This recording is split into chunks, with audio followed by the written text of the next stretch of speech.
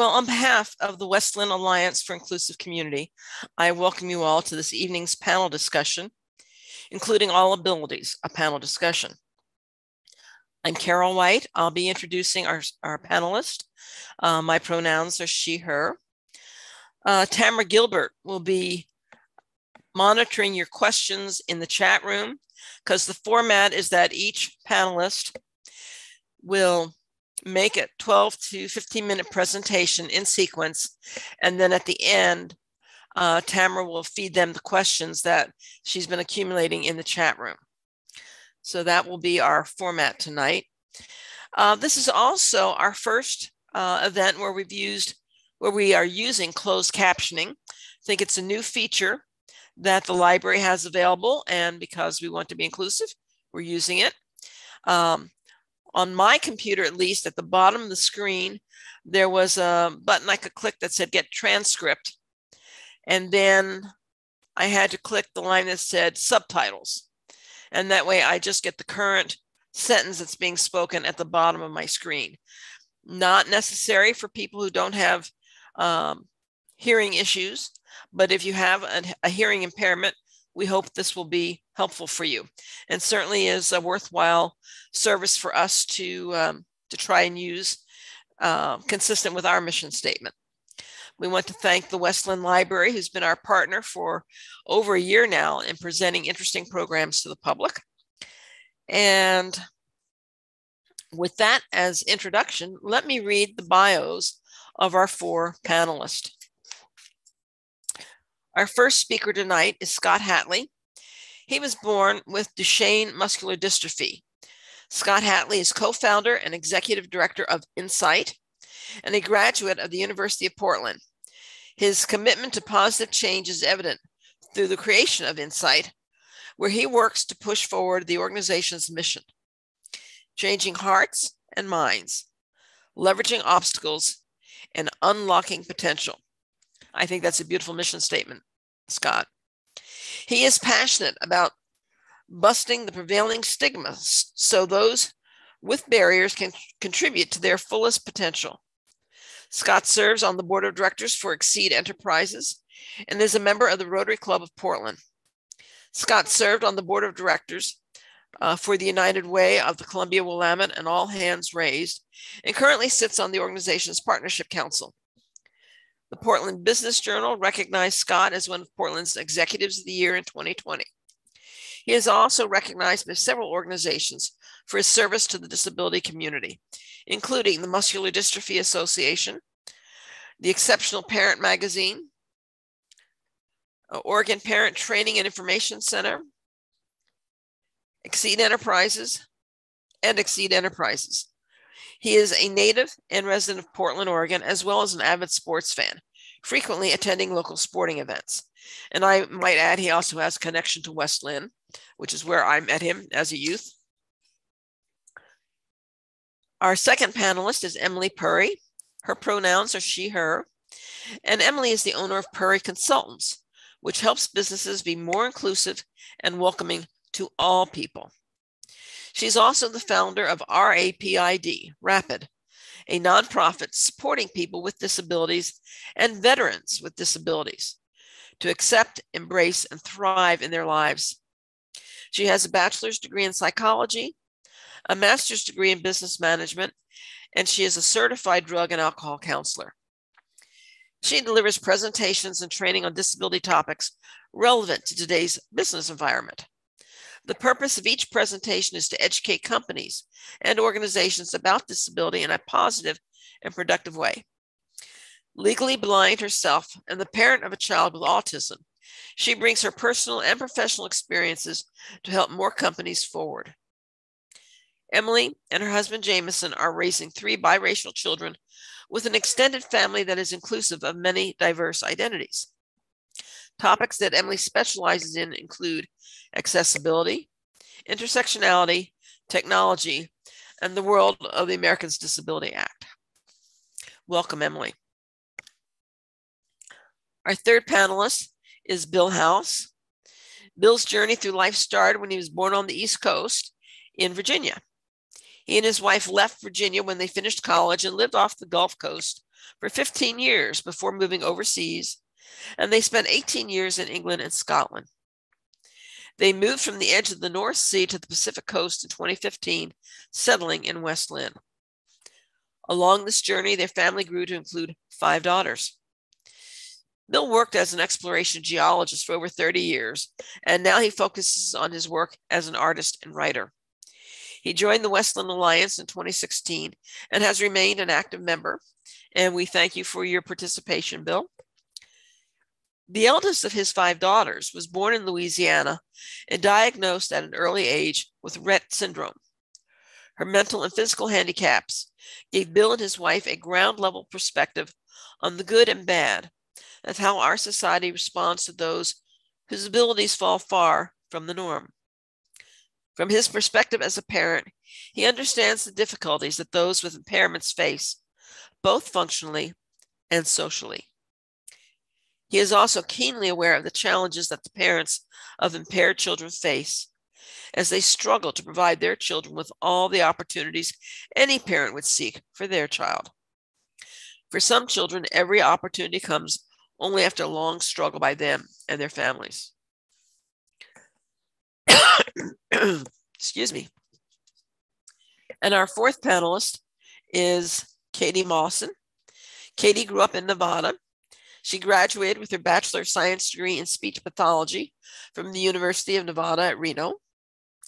While obtaining her bachelor's degree, she was in an accident that resulted in a skull fracture. In the aftermath of her accident, she developed tinnitus and was diagnosed with a unilateral hearing loss. She wears a hearing aid in her right ear. She obtained her doctorate of audiology from Idaho State University in 2018. She currently works in the Portland area as an audiologist. She's mine, where she uses her experience as a hearing aid user to help guide her patients through the process of adapting to amplification and making the best recommendations for their experience. She enjoys working with all age groups and gives back to the community with advocacy initiatives for the Oregon Academy of Audiology. So I think we have quite a cross-sampling and very distinguished panel. And I would like to introduce our first panelist to you. Scott, would you like to take the mic? Sure, I'd be happy to. Good evening, everyone. This is actually kind of fun because it feels like it's the first kind of big presentation back again with the pandemic. I just haven't been out there presenting as much and talking. So it's kind of fun to start to kind of get back into that routine. So this is a good kind of, if you will, I guess, a test. And, I think we can have a really good discussion tonight. So I thought I would share a little bit about my connection with West Linn and growing up, a little bit about the work I'm doing now, and then a little bit about kind of some, I guess, food for thought to throw out to you guys. And I'm sure Emily and Bill and Katy will probably jump in and offer more as well. But since we're obviously a connection through West Linn Library, so I grew up in West Linn, and I think it's a great sort of dichotomy for me, and kind of just thinking about the life I've had versus the life I could have had if I grew up in a different environment. So what I found is, having grown up with muscular dystrophy, I was involved with the muscular dystrophy summer camp, and for a lot of the youth in that, it was kind of like the highlight of their life. And that was contrasted with my upbringing in West Linn, where it was like, not are you going to go to college, but where. And most of my friends were going to college. My parents had gone to college. They had met at Oregon State. And so for me, it was the natural, like, you're going to go to college. And, so I was thinking about that mindset. And so I felt very fortunate I grew up where I did, to have that culture and that kind of expectation from people. And so that really drove me to go to the University of Portland and to be doing what I'm doing now. Something to know about me is I've always seen myself as an open book. I'm very comfortable asking whatever question that you want to ask. I've presented to kids and gotten those questions of, why do you wear glasses, and how do you go to the bathroom, and all those kind of questions probably adults had that they never asked but wanted to ask. And so I'm totally comfortable with that. Although I realize that not everybody with a disability has that same perspective. Some people would be really offended to have questions asked that are really personal. I view it as sort of help educate people and help kind of tackle that curiosity. And when you do that, I think that helps put people at ease as well, and kind of helps them understand. Like when a kid asks and you tell them, they're not like, making fun of you. They're more like, oh, okay, I get it. That makes sense to me. Like, oh, that's great. And then they move on. They don't really read into it so much. So I guess for me, I went to the University of Portland. The focus there of teaching faith service really kind of inspired me to want to do something more than just pursue a love of sports, to actually do something that would contribute to society in some way and make a difference. And so that actually led to the launch of Insight. And we're a 501c3. It's actually the hybrid of the two spellings of Insight, to spark a passion and intimate knowledge of. And so our focus was really initially like, how do we get more people with disabilities succeeding? How do we create that expectation empowerment culture that I grew up with?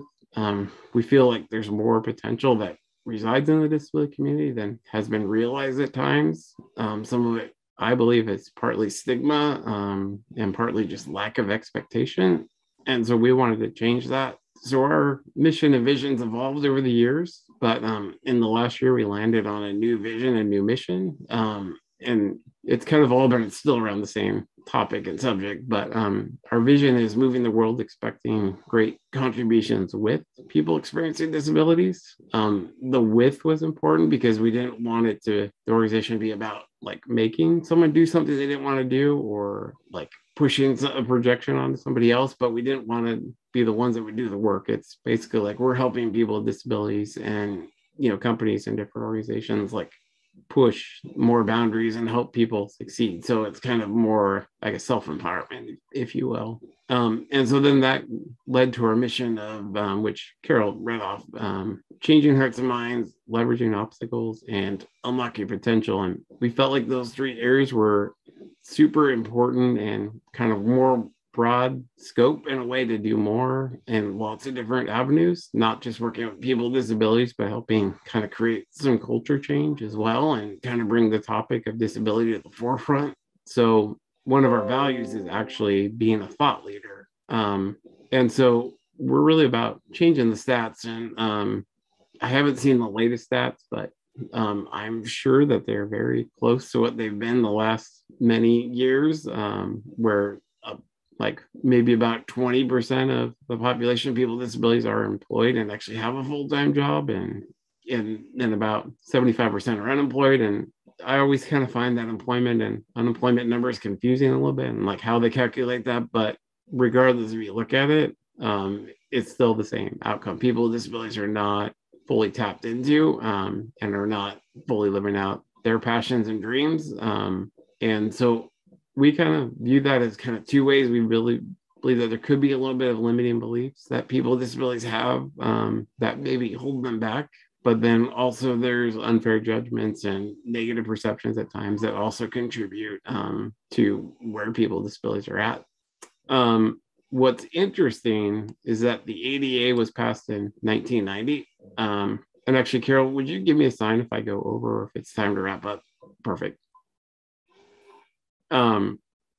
What's interesting is, it passed in 1990, and it was landmark legislation, protecting human rights. And what they really, I think, were intending to do was really change mindsets. But what it ultimately did was more just change the built environment. And so we've found, assistive technology and accommodations have increased tenfold since that time. And even I was thinking back on my time at University of Portland, which was in the late 90s into 2001. And I was kind of a bit of a trailblazer because there weren't a lot of accessible options on campus. And so then it really changed as I kind of progressed through. But what is important is the ADA was really important, but it hasn't quite fully achieved, I think, what they intended it to do when they passed it, like I said, over 32 plus years ago. So I kind of think some of it is around the disability topic. And I think it's one of those topics that's a little bit confusing and awkward and fearful, and people don't know how to kind of tiptoe around it and ask questions. And, I believe you should just be kind of straightforward. But I think people, it's almost like once they become adults, they kind of lose that sort of knowing how to, I guess, to interact. And so it kind of comes off awkward at times. And so I feel like some of it is it's almost easier not to go into that conversation. And so I feel like having groups like this are important, because then we're having that discussion and bringing these to the forefront and being able to answer questions. I know Emily will probably have a little bit to talk about with that. She's got a cool perspective with her daughter and kind of the 6-year-old perspective. So that's cool. But I think the other thing that always creeps in too is that disability is kind of that one minority that anyone could join in a split second. And you never know. I've heard some people use the term temporarily able-bodied. And so it's just, you might be born with a disability, but you may experience disability later in life. And so kind of what we try to say is, well, how expectant and empowering is the culture you're around if that were you? Because really, disability has no boundaries. It really crosses all demographic lines. And I think some of it, again, just goes back to that lack of expectation, empowerment, accountability that kind of can overshadow much of the disability community. So for me, I think what's important is that leveraging obstacles piece, in addition to changing the hearts and minds of our mission statement, is so huge, because it is kind of talking about a different way to look at disability. And so like I define it as basically having the ability to dynamically adapt to circumstances. I believe it's also having open-mindedness, courage, humility when you're doing that. But we so often view obstacles and barriers as a negative, like a more deficit mindset.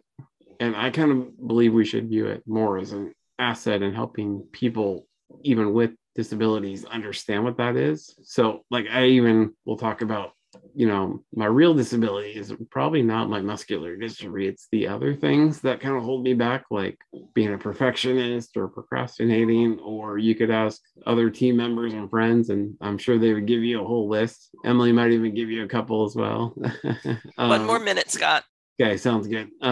So I'm kind of, what we're trying to do is reframe this conversation, have these kind of things, but also help understand what this idea of leveraging obstacles is. And we use this term also, compensating assets. So for me, having technology allows me to compensate, but also I kind of have this superhuman brain, if you will, in that I almost never forget a face and name. And so I kind of use that to my advantage. When the fact that I go to meetings and can't write stuff down, I can kind of use that memory and power. So I guess to sum it all up, I just believe that having this conversation and kind of reframing the conversation is really essential. And I think that's where I think we'll see more progress as we have more of these conversations. And obviously, I think the last few years with all kinds of different difficult conversations and things that have kind of come up, around the equity, inclusion, and diversity, like I think that lends itself well to our discussion here. So I guess I'll leave it at that, and you guys can ask me whatever questions you want when everybody's done.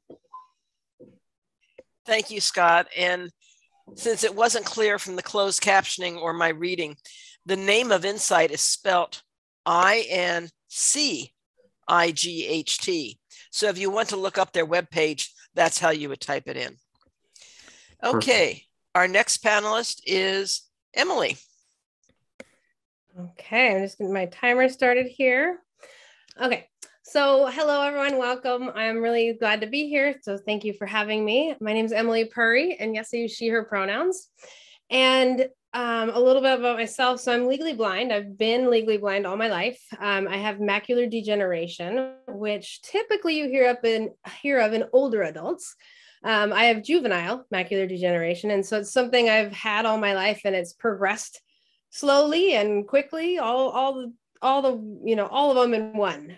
They don't really have a clear picture of what this looks like for juvenile, for younger folks, because it's different for everyone. And it wasn't super common when we were kids. We're kind of some of the first people they saw it in juvenile, in kids. And so that's been my life, all my life. I do still have sight. I also have a guide dog named Bevy. So it's like Beverly, but just Bevy. And she's an amazingly cute German Shepherd. And I got her about 4 years ago. Yep, she's 6 now. So 4 years ago. And I really got her because of elevation changes. I was speaking a lot out and about. I was, on my own prior to COVID, riding mass transit and all that. And so I was getting nervous and I felt like I was going to fall downstairs or fall off curbs. And so I decided to take that leap, and it's been good. She thinks she's retired because of COVID. So that's a slight problem. But other than that, it's been great. And so that's my main disability. I am married. I have a family, as my intro mentioned. I have a husband and my 3 kiddos. And they are part of the reason I am doing what I'm doing today. And also, obviously, my lived experience is having a disability. In the past, my past, I've grown up a pretty normal life, quote unquote, normal life, if you will. And I was a big time athlete all through college. I did have to forfeit my last season of soccer because I couldn't track the ball anymore. I could see it, but I couldn't get under it. I couldn't get my foot behind it. Like the hand-eye, foot-eye, all the eye coordination stuff was just, it was getting too difficult. So that was really hard. But I also threw javelin in college at Eastern Washington. So that was fun. A blind person throwing a big pointy stick. That's frightening. But it was fun. And after that, I went to college. I did the whole thing. I, came back. I moved back to Portland. So I was Portland born and raised. And in doing all that, I never in a million years thought I was going to be a disability advocate. I said, nope, I'm not going to be one of those disabled people that are helping other disabled people. Nope, that's not me. And so I look back on that and I totally laugh about it. But I started getting into it when I was working at Multnomah County, actually advocating not just for myself. I'd always been more of a self-advocate, but I really saw the need for other employees who had disabilities needing a voice. And I was, like Scott says, I'm an open book. You can ask me anything. It's exhausting at times, I'll tell you that, but that's how I approach my courses, my classes, my consulting, everything. And so I found that people could talk to me and ask me, and I could be a voice for folks who didn't feel comfortable speaking up in the workplace. And so that's where my really passion for it started. Is I got up and did this presentation and I was like, oh my gosh, just absolutely adrenaline rush that I hadn't felt in so long. And so I said, I need to be doing more of this. I need to be doing more of this. And so for about the last 7 years, I've been working with companies and organizations through the consulting world. And at first it was just disability awareness, really looking at accessibility of physical spaces, not from the ADA code, but from the humanity. Like, okay, yes, this could meet code, but what could we do better in order to make this more accessible for somebody or easier to navigate or all those things? And ADA code is so blah that a lot of people will build to code and a lot of people won't build the code, but there's the humanity aspect of it. If you just lowered this paper towel dispenser 3 inches or a foot, it would be considerably easier for folks to reach it. So looking at that from the humanity perspective. So that's where I started, and it's evolved into much more because of my family being diverse. My husband's Black, my 3 kids are mixed. My oldest has a disability. Let's see, I have a close family member of the LGBTQIA plus community. My sister-in-law is Japanese. My nephews are both mixed. My stepbrother, that's 25 years younger than me, is half Hispanic. And I don't even know what else. Oh, my brother has a disability. He has the same vision condition. So we are the modern family. And in me teaching and learning about disability advocacy, I saw the need for even more beyond that, to look at diversity, equity, inclusion from a high level. As a white woman, I stay in my lane as far as speaking about disability from a high level of why we should be nice to humans that don't look like us, act like us, believe like us, move like us, etc. We do that at Purry Consultants. And then I have contractors that I work with that have lived experience in all the buckets. So LGBTQIA, race, multi-generational workplaces, all of the above, so that we're covering that, but everybody's speaking from their lived experience. So that's been really exciting. Scott mentioned my 6-year-old question, philosophy, I guess you can call it.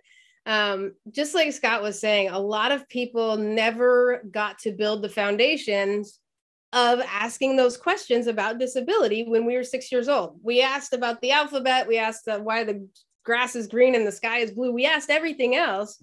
But as soon as disability was brought up, it was shut down. It was silenced. It was shamed. Don't look, don't stare. How dare you? And so immediately we all became fearful of either being that person. Oh my gosh, I'm embarrassing. Nobody wants to look at me. Oh, da, da, da.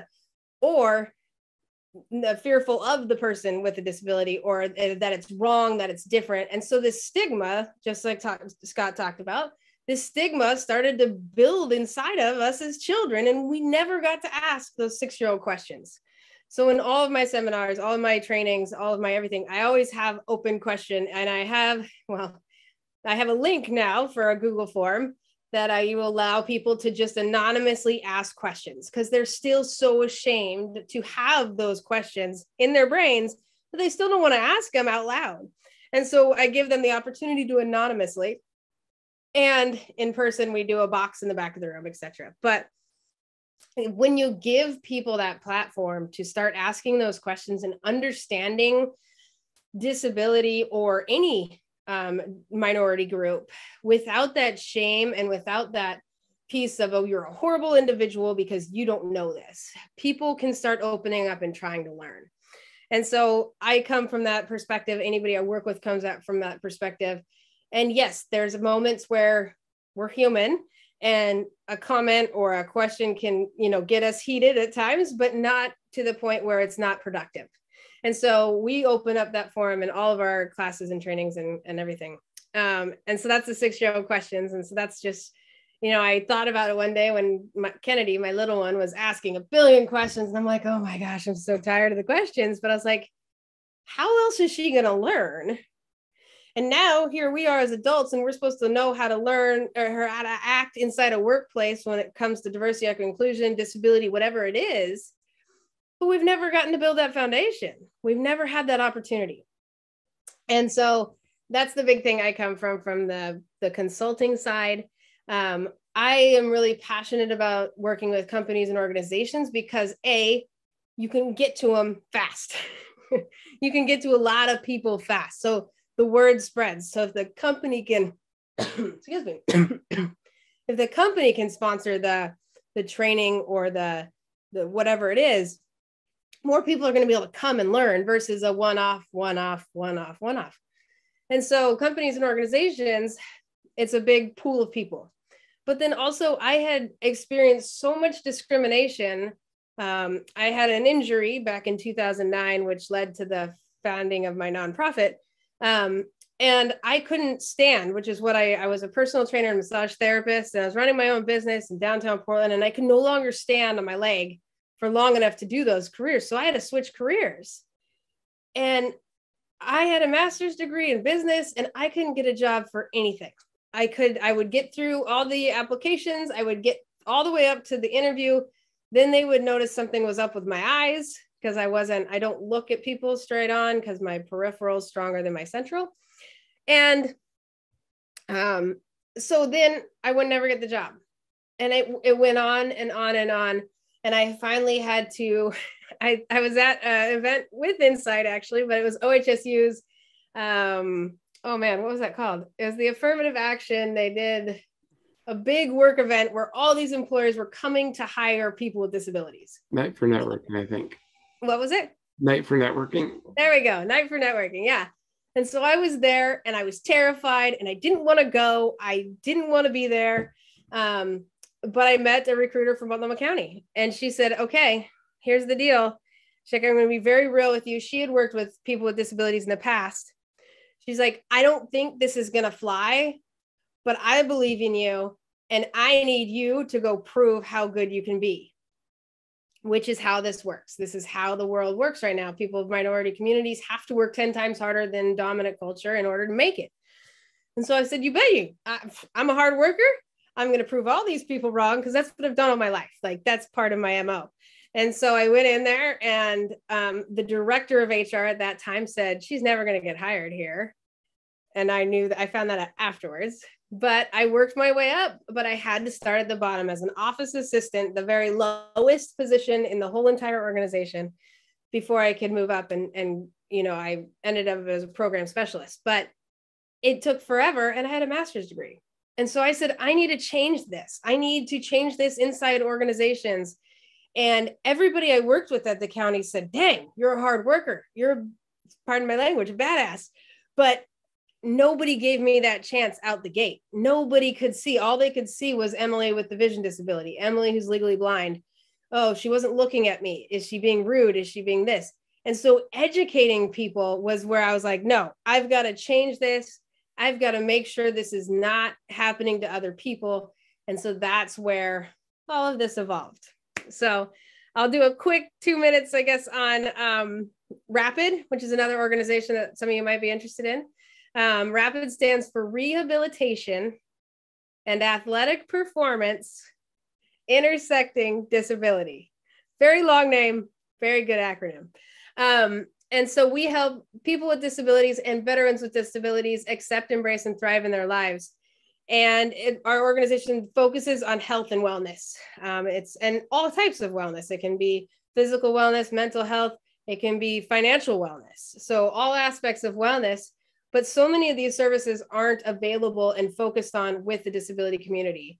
And so we really want to come in there and fill those gaps. And so we were founded in November of 2019. We were officially founded. And so we jumped right into the pandemic as a new organization. And we've just been plugging away. So we're growing. It's really exciting.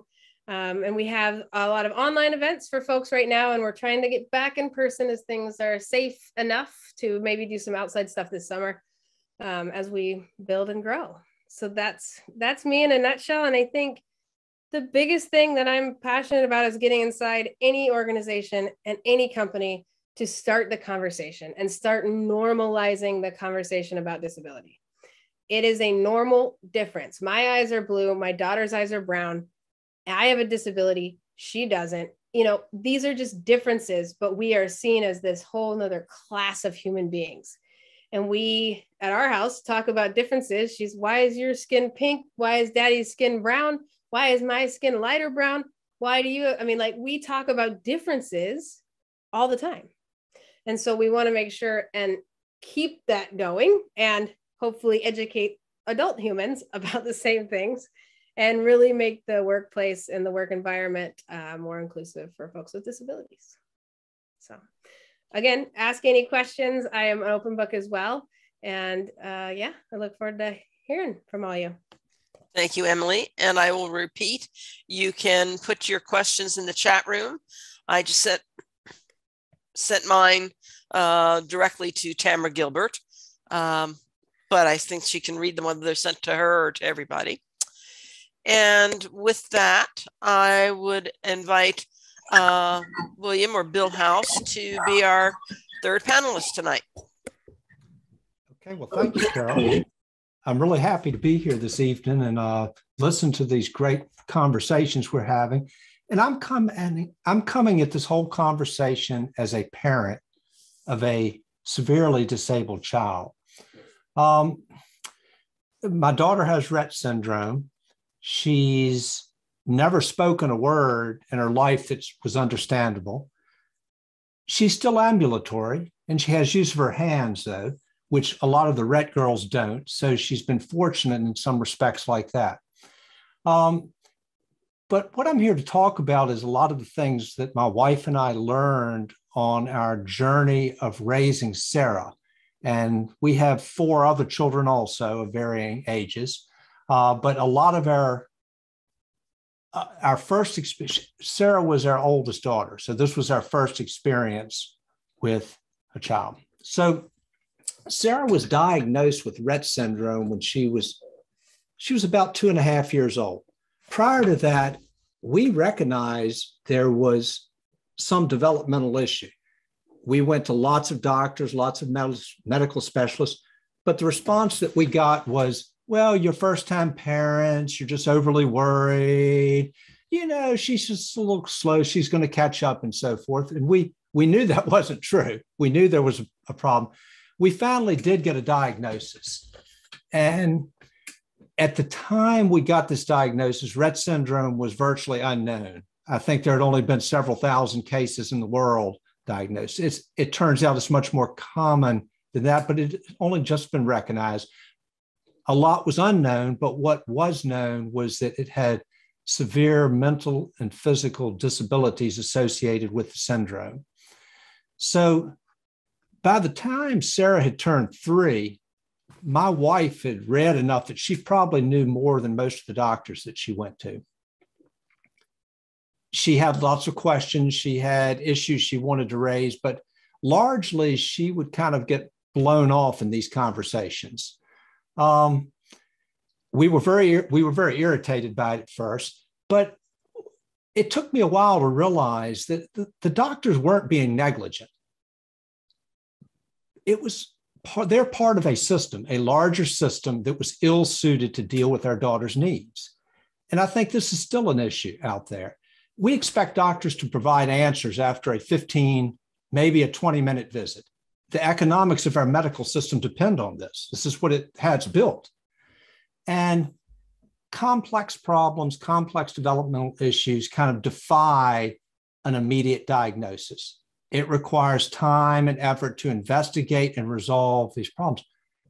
This is not part of the way our system works. We don't have a medical system geared up to do this. So the burden of that task often falls with the parents who are not medical professionals most of the time. What we learned was that the healthcare system is not constructed to deal with the needs of severely handicapped children. The level of effort it requires is at odds with the way the system's built economically. And this is not an indictment of doctors or the medical profession. It's simply a recognition of the reality of the American medical industry. So this was one of the first things we learned about disabilities and dealing with them. And our second set of learnings came when Sarah entered the public school systems. So we fought hard to get her an appropriate education. And we worked with a lot of very good, dedicated teachers. I mean, we appreciated what they were trying to do and all that. But what we found was this huge gap between what the law prescribed, or the way it was, the way we interpreted the law, and what the final programs looked like in the classrooms. The concept of an individual education plan for us turned out to be this two-edged sword. The idea behind it's great. An educational program designed to meet the specific needs of the individual child. But the reality is that the schools are resource limited. And understandably, they favor to tailor the IEP to whatever resources they actually have. And I understand that. But as parents, we advocated for what we believed was best for our child. So it was not unlike negotiations that take place daily in the business world. You have two different points of view. You're trying to come to something. And so we learned how to negotiate. But my key learning was that parents of children with special needs have to add to their repertoire legal counsel, negotiator, contract manager. There's no one else to do that. And you as a parent are sitting with a group of 15, sometimes even 20 people from the school district trying to get a program going, and there's specialists there and so forth. So you really have to learn how to manage those situations. As Sarah got older in her teenage years, we had more interaction with social services. And we became very aware of the wide discrepancies in the US between different states as to what they offer. It's huge. But by that time, we understood what the reality of raising our daughter was. We had no immediate family support. We lived thousands of miles away from any of our relatives. She needed 24-hour care. We provided it. My wife stayed home, ensured that her and her sisters got as much attention as we could muster. And my wife basically worked to keep the family together during that time. We learned that vacations were rare to non-existent. Family nights out for dinner and movies were unworkable. Even shopping, just going to the mall, could be a disaster. So we looked to social services for some relief. We metaphorically found an empty room at that point in time with social services nameplate on the top of it. There was nothing there. We were living in Texas, and services for our daughter, Sarah, were not part of the state ethos. So, you know, our life changed when Sarah was in her mid-teens. We moved to England. It was part of my job. And there we actually encountered an educational system, a social service system that was functional, that actually did something. And our whole family benefited from the move over there. But it was our daughter, Sarah, who benefited more than anyone else. She started getting services that helped. So the lesson for me was, it's easy for us to say, oh, well, all these things that you're asked for, it's too hard to do. It's too hard for the government to provide these services. Well, I've lived in places where it's done. So these things are possible. They are doable. There's one other thing that I ran into when we were raising Sarah and she was still a teenager, which I'll relate it to you. We went in and tried to say, what are we going to do to provide for her as she gets older? And so we engaged with an estate planner and so forth. And I was just flabbergasted when I learned that the first step in our legal system for caring for your disabled child is to disinherit them. And I'm probably oversimplifying this a little bit, but my takeaway was this. You pay your state and federal taxes annually. In theory, these taxes provide for a broad range of government services, including social services. However, you need to leave your severely handicapped child destitute in order to force the government to fulfill its duty. There's actually a specific legal structure to accomplish this. It's called a special needs trust. But it was all a learning for me as to the barriers that you face trying to provide for a child. So I would just like to say, kind of in summarizing this, I identify very strongly with the stress that families are under when they have children with special needs. All these families are composed of individuals. There's a wide range of abilities, and each family member experiences that stress in different ways. In general, the medical, educational, and social services that are available are often inadequate. But even then, they're still only available for those who have the time and the means to make it another part of their full-time job to go out and work with that on a daily basis.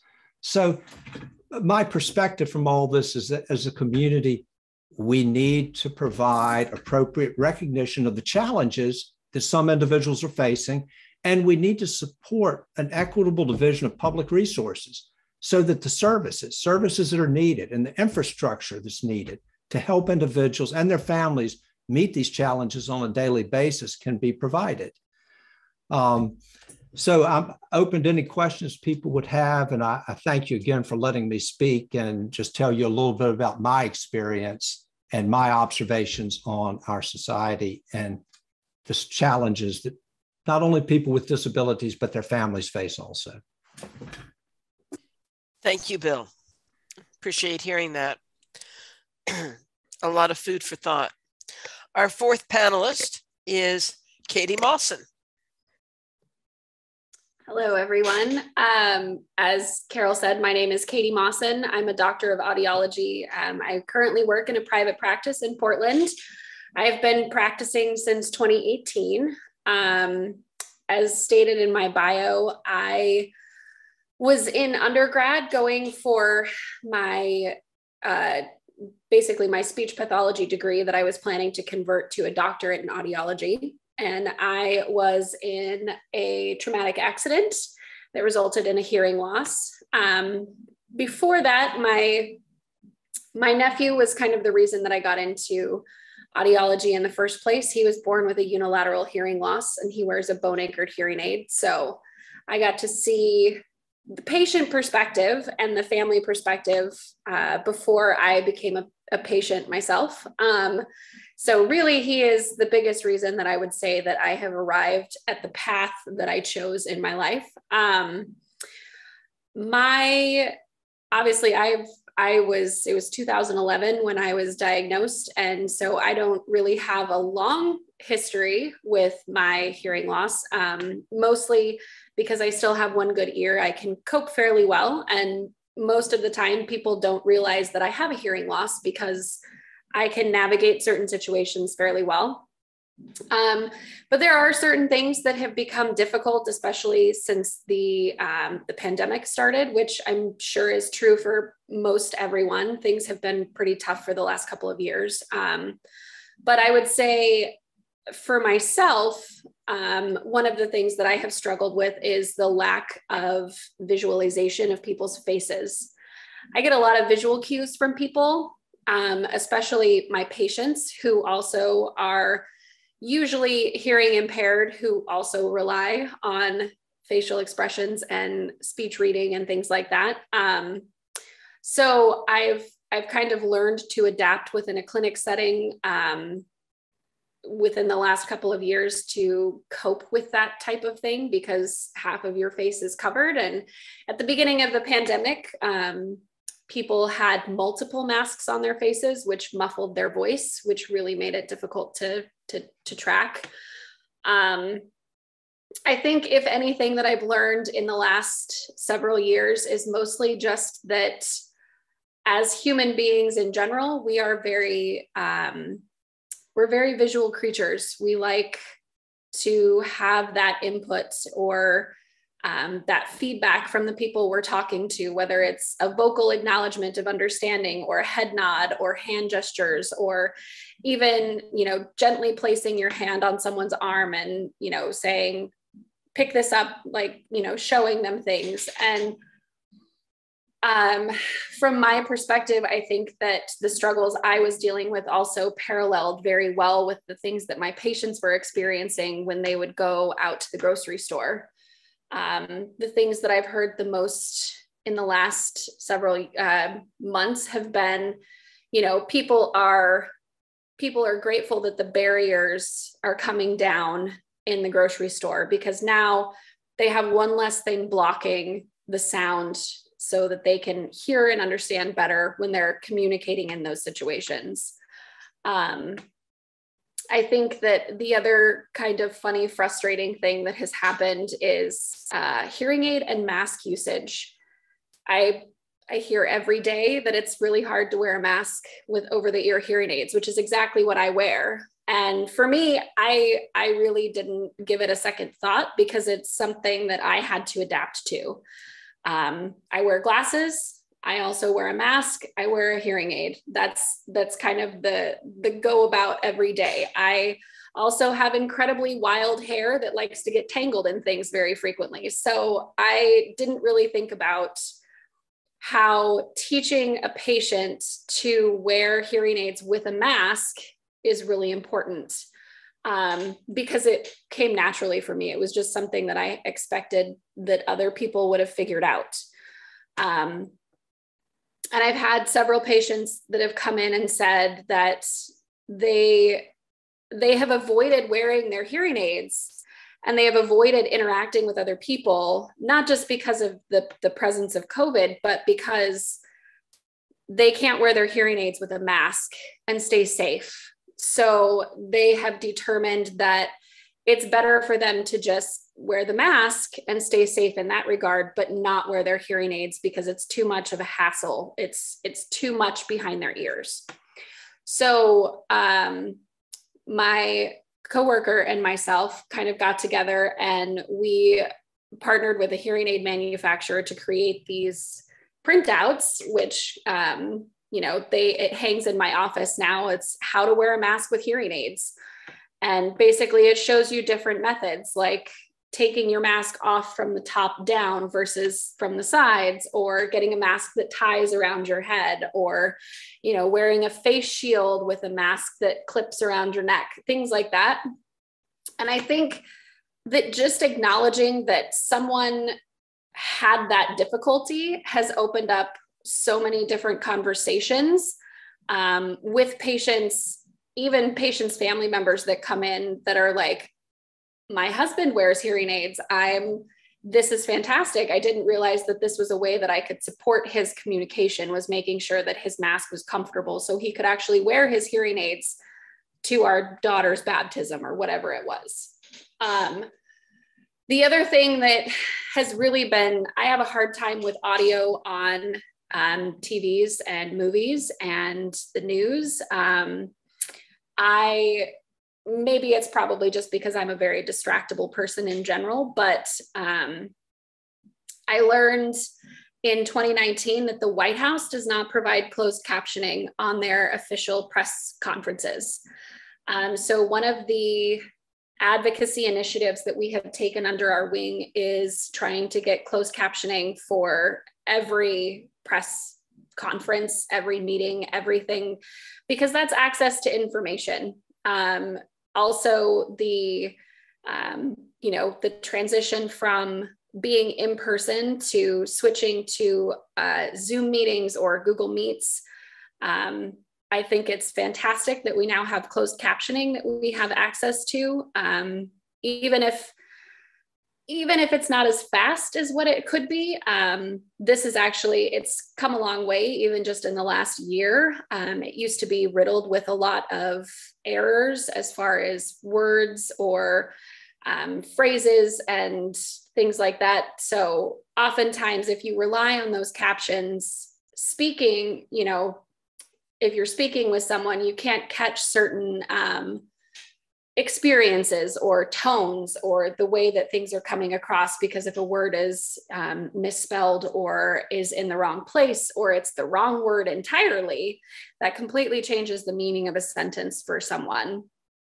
The other thing that I have also kind of had experience with is teaching my friends and family how to communicate with me effectively. My parents have a habit of forgetting that I wear a hearing aid, and it's just because it's not something that they have. I was out of the house when I was diagnosed, so it wasn't something that they kind of grew up, raised me with. So they have a habit of yelling at me from the garage and expecting me to hear them in the kitchen, and that just doesn't work. So I have to remind them, please, come into the same room so I can actually hear what you're saying. And that causes a lot of frustration for some people, but that's also a shared experience that I have with most of the patients that I see as well. So I feel like I can use that to empathize with them and say, I completely understand where you're coming from. My parents do the same thing. Teaching my partner to make sure that he enunciates, because he has a very low voice and he has a tendency to mumble to himself, which is fine. But at the same time, I need to know the difference between you talking under your breath by yourself, or if you're actually asking me a question. And sometimes I think that he forgets that's, he has to make that distinction for me. Also, driving in a car, my hearing aid is in the right ear. So if I'm trying to have a conversation with someone in the passenger seat while I'm driving, that's a really difficult situation to navigate with. In 2017, my dad is a highway patrolman. He started, I guess it was earlier than 2017. The state of Nevada, where I'm from, initiated a passenger side stop to keep officers safe when they make roadside assistance calls. Unfortunately, because if I was being stopped, I'd have to look at the passenger side, which would then mean that my poor ear was facing the side that the officer was on, which means that I'm going to miss a lot of information, which could lead to a difficult situation. Obviously, as a white woman, I'm not really in that big of issue. I will acknowledge my privilege in that situation. But I feel like there are people out there who could have that same issue as me. So I worked with my dad, who presented it to his chief. And I said, hey, this is a big problem. I don't think that this is going to work. You need to come up with a way for deaf and hard of hearing people to let you know that they are going to have difficulty initiating, in a traffic stop, initiating communication. And you need to make sure that interpreters are on standby if the person uses sign language to communicate, because that's going to be something that comes up. And the state of Nevada issued a card that now says you can clip it to your visor, and it says that you are deaf or hard of hearing and your preferred communication method, whether that's sign language or a different type of communication with written or verbal. And officers now know to look for those things. So I think in a way, using my experience as someone who's hard of hearing has helped become a force for positive change, but also making sure that I use that to educate people as well, which is sometimes a little more difficult if they're unreceptive, but I think that's also the capacity of being a doctor. And I completely agree with what William said. I think that our medical system is very poorly equipped to handle patients with disabilities, honestly. So that's all I have. I'm super grateful to have been invited to this. I think that this is a fantastic forum, and I've furiously taken notes about what the other panelists have said. And I wish you all the best. Thank you, Katy. Before we get to the questions, I wanted to point out that next month, on May 14th, we will be sponsoring another program with the library, but instead of it being on Thursday evening, it will be on Saturday from 9:30 to noon. The presenter will be Tamara Gilbert, and the title is Unraveling Othering. And I think we've had some examples tonight of the tendency of people to other people with impairments. And Tamara has graciously taken a 12-hour presentation and boiled it down to 2.5. I've been to it before, and I can highly recommend it. So you will be able to register for that either on the westlinnalliance.org or on the library site. I'm not sure whether it's up yet, but I just wanted to let people know that our next program will be on Saturday, May 14th. Okay. Tamara, do we have questions for the presenters? Yes, we do. We do have questions. And I guess this can be answered by several people. What kind of technologies have come out recently that you're aware of that have helped people with impairments improve their lives?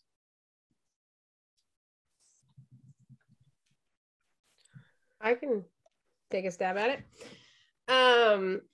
Well, especially for the visual impairment community, there's a lot of apps that are really helpful, and apps that are, if you're looking for something to help out with, one of them being Be My Eyes, and it allows for a volunteer, like any one of you who have sight, to register on your end, and then somebody like myself would register on the other end who's visually impaired or blind. And it's global, so there's a bazillion different languages offered, and it's 24 hours a day, 7 days a week. And so you call like using your camera, and if friends that have used the app that have talked to me about it, the person will say, hey, can you tell me if my light is on or off?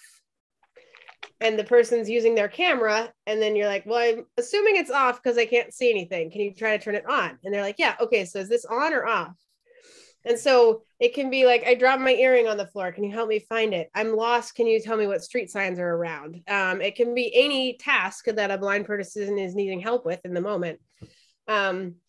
So that's one of them. And then there's like Seeing AI, which is another one that helps read documents, helps read menus, helps just navigate some of the challenges that visual impairment blind folks run into out in the world that's not super accessible.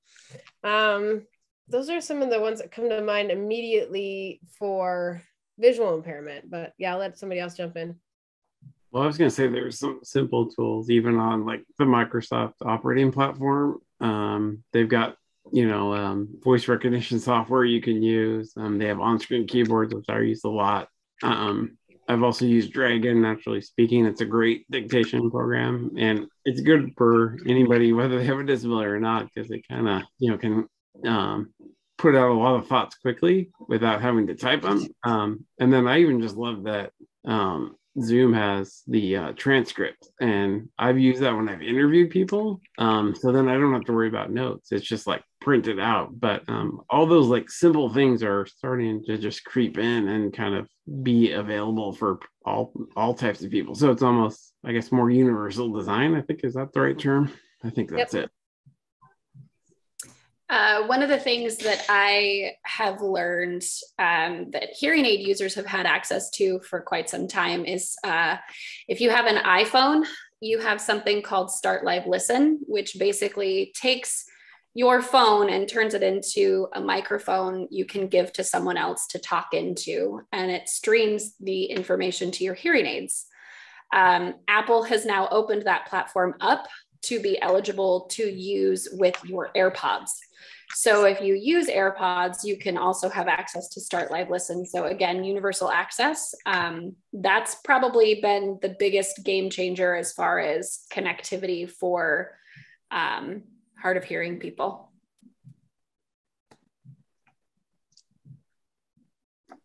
I'll add on to that. And my father, who's in his mid-90s now, is going deaf in one ear. He has a lot of hearing issues. And when I visited with him last time, I went out, just like you're saying, I got him a pair of earbuds.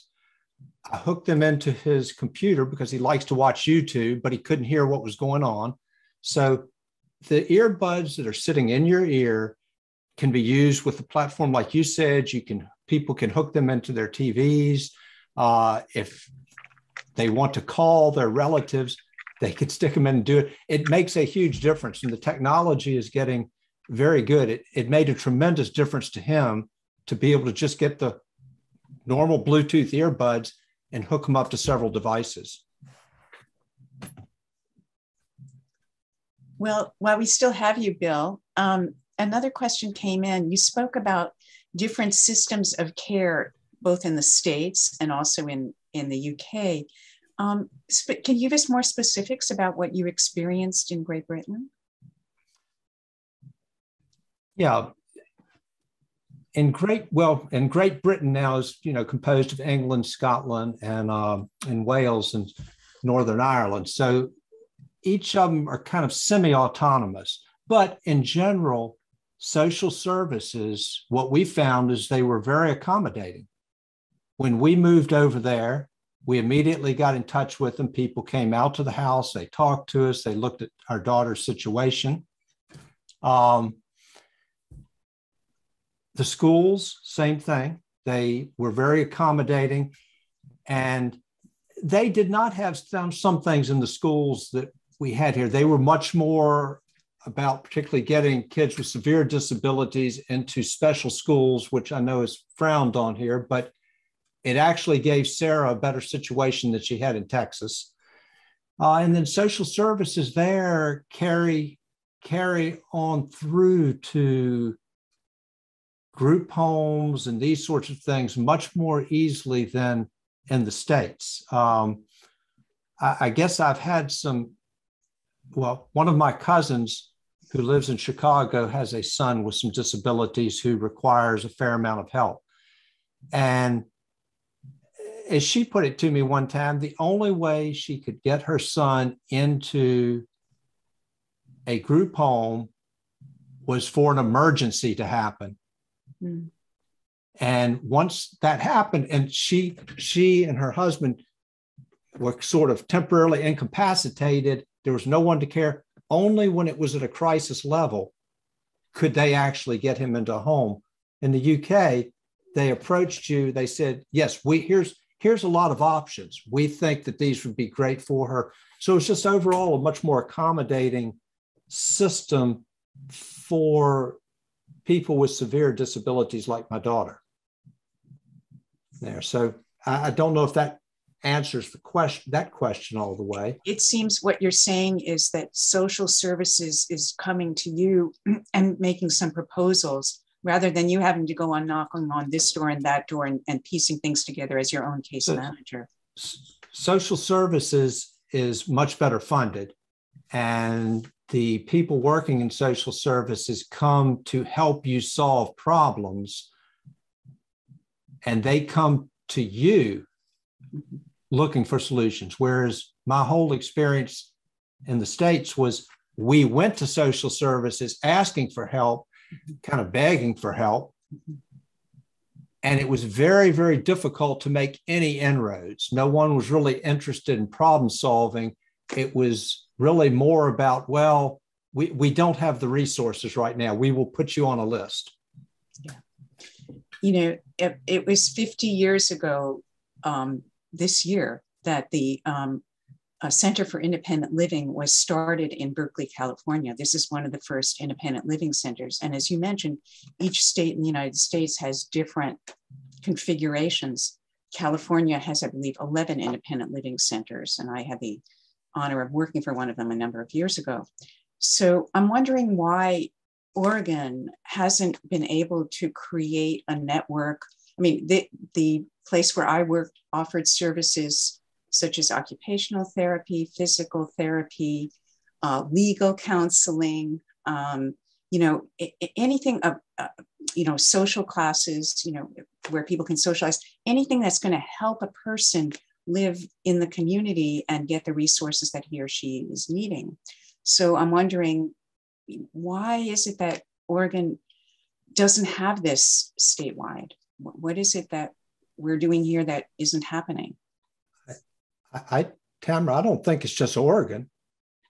Every state we've ever lived in has had issues. Now, we haven't lived in all of them.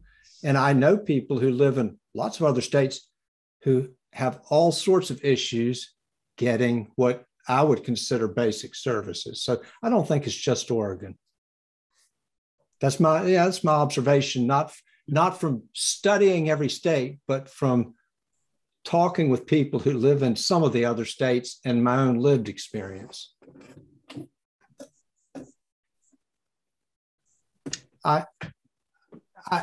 Tamara, I don't know if I have a question on my chat here. Yes. Asking about disability assistance. I don't know if I saw that's that in your list. Okay, yeah. That's fine.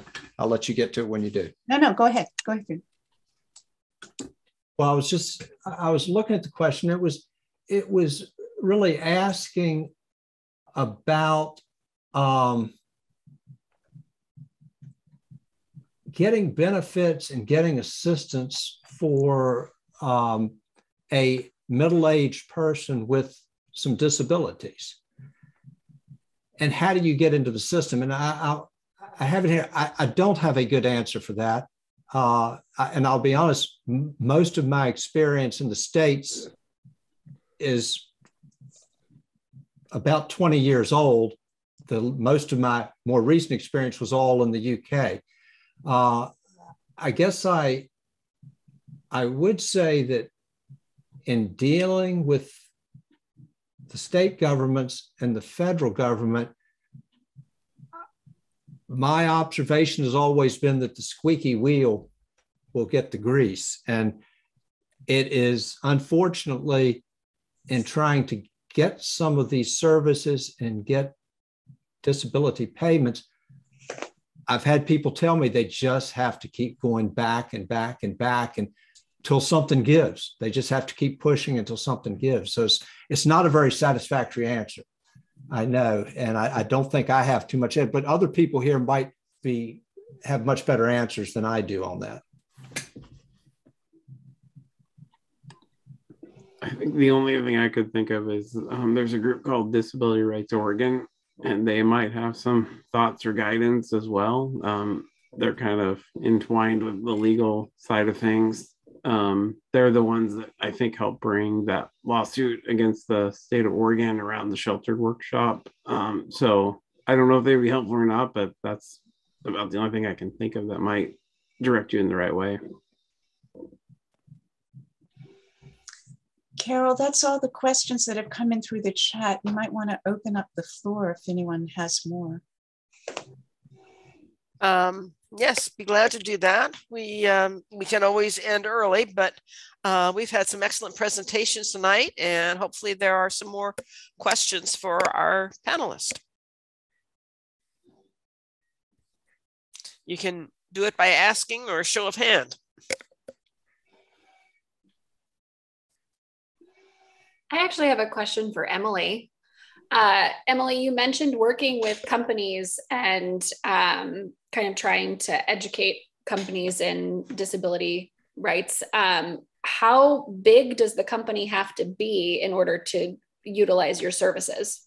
It doesn't have to be big at all. I've definitely worked with big and small. Governments love me, which is great. They always are looking to enhance their knowledge of their employees. So those are the big ones. You know, I work with the state of Oregon, Oregon Metro, Multnomah County, all of those, but also small companies that are looking to make what, if it's just education, if it's looking at accessibility, if it's, you know, a lot of the smaller companies are usually project-based. So if they're wanting a digital assessment to see if their digital platforms are accessible, or their websites or their apps, it's usually more project-based versus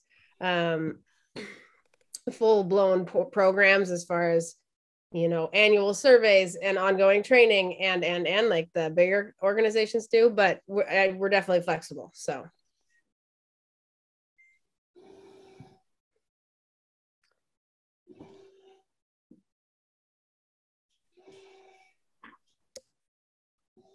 All right. Well, if I don't hear anyone else, remember that this has been recorded and we will have it up on our website. I don't know how long it'll take Cheryl and Bill to work together to get it up on our website.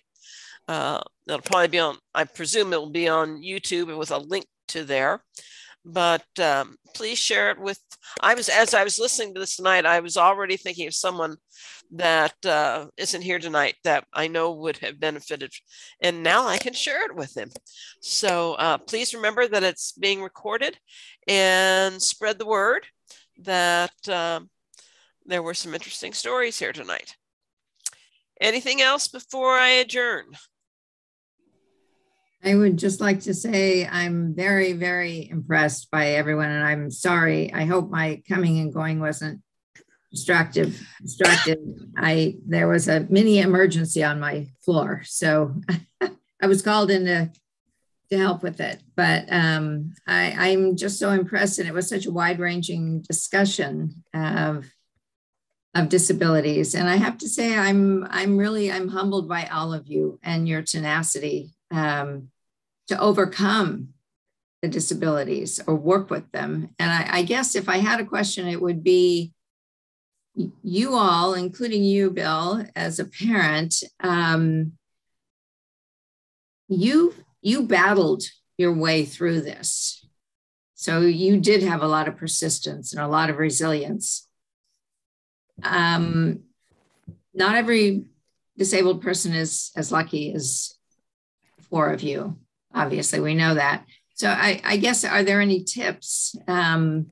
You know, my children are all grown. Thankfully, they don't have any disabilities, but I always wonder, what about the person who finds it difficult to work their way through this? And what tips you might give, if any, except just keep trying. To them or to us as their neighbors? What's that? To them or to us as their neighbors? Yeah, right. Either. Exactly. Right. I think the biggest thing is finding community, whatever that community looks like for that person. Mm-hmm. The hardest thing about, COVID, and that magnified it, but isolation. Folks with disabilities tend to not have as many friends because it's not as easy to go out and about. It's not as easy to drive or to get to places, or they have a, care assistance or minimal now, more than normal. And so it's harder to do those things. And so the isolation is depressing, as it would be for any human. And so getting out and finding that community, and as a friend, a neighbor, a family member, finding that community, like Bill talked about, I would imagine just friends of other parents with disabilities, of kids that have disabilities. It's like you have to find, and then they'll connect you to those resources, and you'll come together and you'll have fun, and you'll have a community that looks like you and moves like you. And so whatever that looks like, but finding that community. And when you're in those trenches, it's not the first thing on your mind. You're just trying to survive and meet your basic needs. But finding those communities, I think, can really boost, the mental fatigue, the, mental health challenges that come along with disability often, and just for that social aspect of life that we all need. And we crave belonging. And sometimes we don't feel like we belong because there's nobody around us that looks like us. And so finding that community, whether you're a parent, a friend, a person with disabilities. I would add on to what Emily's saying also, and just say showing up. That's always a big part. Like, I just constantly continue to show up, and you find your way when you show up. I think, was it the saying, like, success is 10% inspiration and 90% perspiration? So kind of like just continuing to stick with it. Even when maybe it seems hard or it's not quite there, you just kind of keep going through the motions, and then at a certain point, good things happen and positive things happen, and you just keep moving. So I think that's also just as important as community as well. I'll echo what Emily said. When we were living in Houston, and we were there for about 9 years or so with Sarah, we met up with a group, a Rett syndrome group. So everyone there had a daughter with Rett syndrome, and we would meet on a quarterly basis. But it was a great opportunity to share information, because we would talk with them. We would find out where are medical professionals who actually understand something about the syndrome. Where are you going to find them? And people could give you tips. When it came down to looking at disability benefits and things like that, we were able to meet up with parents who had a daughter who was at that stage where they were applying. So these are the kinds of tips that helped us and gave us some direction that, to be honest, we couldn't have gotten anywhere else, because it was very difficult to find it on your own. This was before internet, so you couldn't Google anything. Trying to actually just get basic information was a huge, huge problem at that point. So these groups helped a lot. Thank you. I think one thing on the opposite side of the coin is, once you find your community, find the people that can support you the best way that they know how. I know that this is something that I counsel really heavily on, is not only just the patient accepting their hearing loss and their difficulties, but also their families helping them and supporting them and understanding what it means to be hearing impaired and how they can provide support in the most compassionate way possible. Thank you.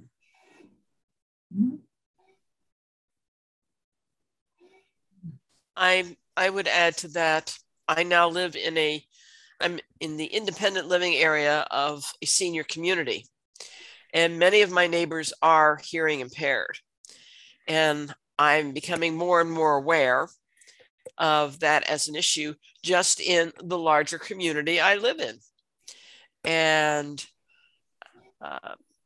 I'm beginning to know who is and who isn't, and just overall changing my pattern of speaking and communicating, because I think a large percentage of them have hearing impairments, which brings me to another point, that we've touched on some major impairments tonight, but a large part of our population may have juvenile diabetes, they could have congestive heart failure.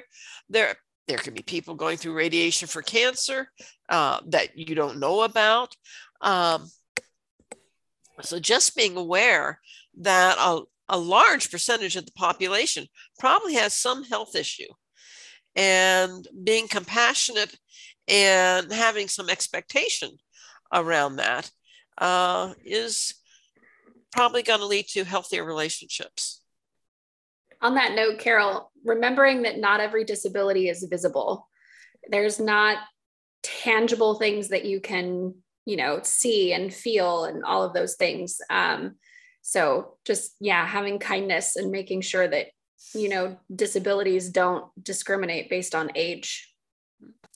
An example is people who have PTSD and what fireworks on the 4th of July can trigger for them. So we're becoming more aware of those things. Okay. Well, thank you everybody for participating tonight. And May 14th will be our next presentation. I think Cheryl put in the chat room that the registration for that is already up on the library site. And have a good evening.